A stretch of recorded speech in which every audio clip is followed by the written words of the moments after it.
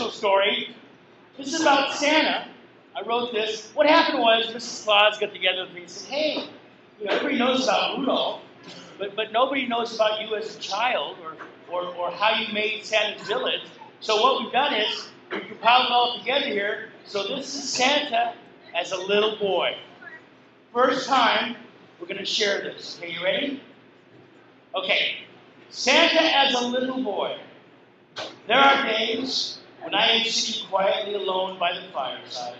I often think what people really think of me. How I want all of you to look at me and think to yourself, do you like me? Do I look jolly? Well, I hope the answer to those questions is yes.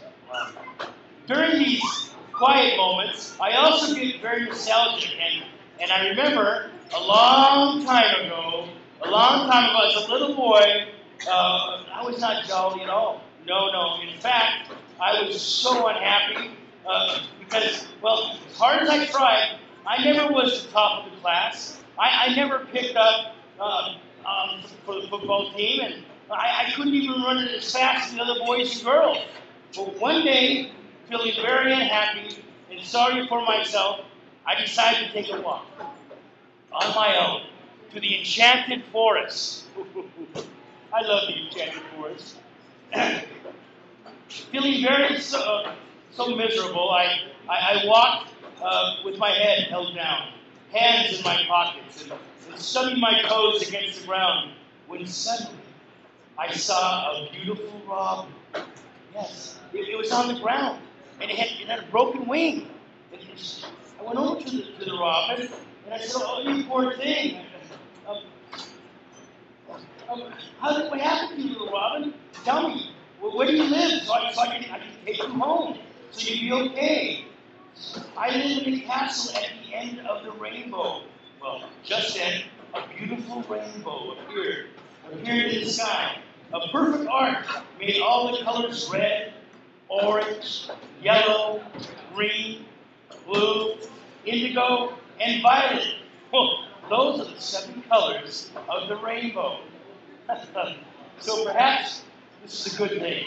I thought to myself, as an unhappy, lonely boy who was never good at anything, but even then, I always wanted to be kind and helpful. So, with the little red robin cradled safely in my hands, I started to follow the rainbow. For miles I walked, uphill and downhill, across rivers and through valleys until daylight passed. And the sky started to turn dark. Started to turn dark, and suddenly, in the distance, there was a beautiful magical castle, perched high on a hill, surrounded by Christmas trees, whose twinkling lights seemed to dance in the moonlight. At last, I had found the end of the rainbow. I walked up the hill in wonder and the beauty of the enchanted sight before me, hardly believing my eyes. And then the castle was just beautiful. The doors to the castle opened wide as if by magic. The little robin flew out of my hands, no longer a broken wing, and he perched on a branch at the tree, standing next to me by the tree. There was a figure of an old man. As I looked closer, I realized it was Father Time. Well, welcome, little Santa, he said with a kind but firm voice. We've been waiting for your arrival for thousands of years. And tonight, you have proved to us, with your kindness, you are the spirit of Christmas. But I'm just a sad little lonely boy who's not good at anything, I exclaimed, forlornly. And this is nonsense, he replied. What is more important is that you are good at being good. You are a kind, thoughtful little boy. And from this day forward, you will be known as Santa Claus, the spirit of Christmas, and everything and everyone will love you and believe in you.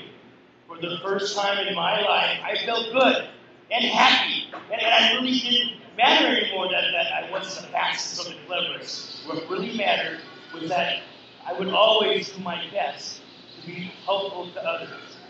Although this happened many years ago, whenever I feel sad or that things perhaps I'm not good or something of that nature, I remember the kind words of Father Time when he told me, "You only have to be good at being good." And I realized I am good at what I do best.